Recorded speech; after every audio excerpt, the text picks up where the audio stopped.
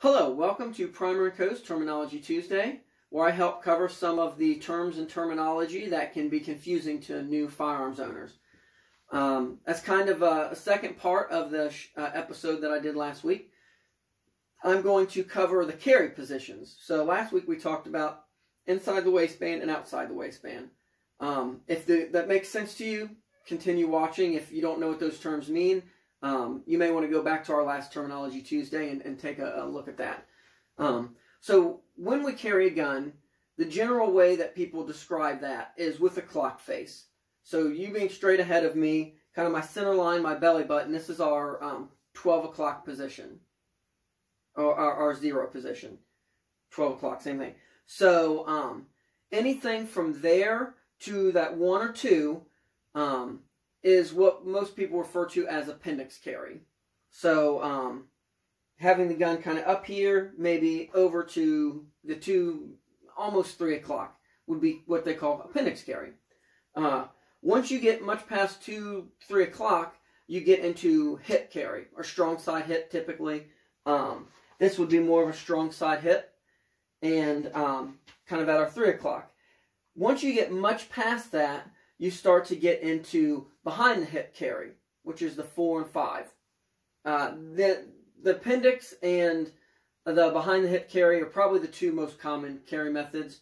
At the hip, right on the hip, is more of an outside the waistband. Less people carry inside because the gun sticks out a lot more. And front and behind, your natural body and the way your clothes hangs tends to hide that a little bit better.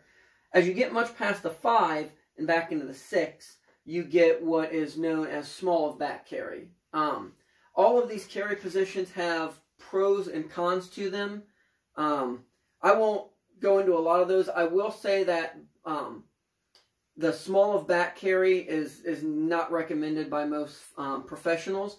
The big reason for that is twofold. One, it's right on your spine there. If you were to fall, slip, or something and land, you've got a really hard kind of angular metal object that is digging into your spine, which can certainly create a big issue. The other issue is the draw is a lot longer. I have to reach back and then come back around. It's really easy to sweep yourself, and it's also really easy for someone, if you were drawing in a self-defense situation, to grab that. And it's also easier for someone to grab it from behind you if they see it. Then it's easier for other people to get to the gun than it is for you. So I'll give a caveat to that. Appendix, strong side hip, behind the hip, those all are great for certain situations, certain dresses, certain, the big thing is know why you carry where you carry. Get some training on the proper and safe way to do that, and then practice with it. So, and then all that carries over to your other side when you get past the 6 o'clock. That would be your weak side. Or if you're left-handed, the clock would then kind of go the other direction. So I hope that helps. If you have any questions, feel free to comment down below.